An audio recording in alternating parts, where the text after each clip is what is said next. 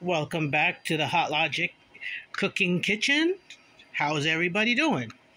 Today I have the family size hotlogic out, and you're probably wondering what's inside the hotlogic. Well, let me show you. I've used the bird's eye veggie pasta, topped it off with cheesy Alfredo sauce, then I added cocktail sausage, and then topped it off with shredded cheese. So this is going to be our dinner for tonight.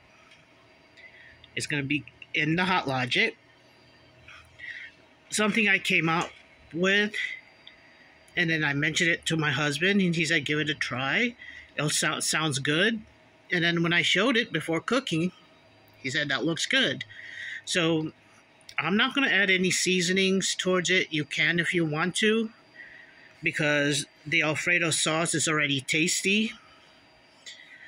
So again, this is the veggie pasta rigatoni with cheesy Alfredo sauce, cocktail sausage, and shredded cheese. Gonna be cooking in the family size hotlogic, and the way it's gonna cook is right here in the hot plate.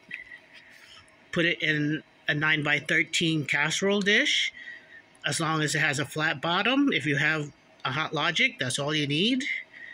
Anything with a flat bottom will work. You could cook your food in the hotlogic, reheat, instead of using a microwave. This will work perfectly. You can come up with anything you want, healthy foods. This hotlogics are good for truck drivers, Uber drivers, doctors, lawyers, teachers, anybody. Take it on vacation. We love using it. I like cooking on it. So, look what we're having. I know your mouth is going to start drooling. Alright, take care everybody. If you like my videos, please subscribe. That'll be greatly appreciated. Have a great day and God bless. Bye.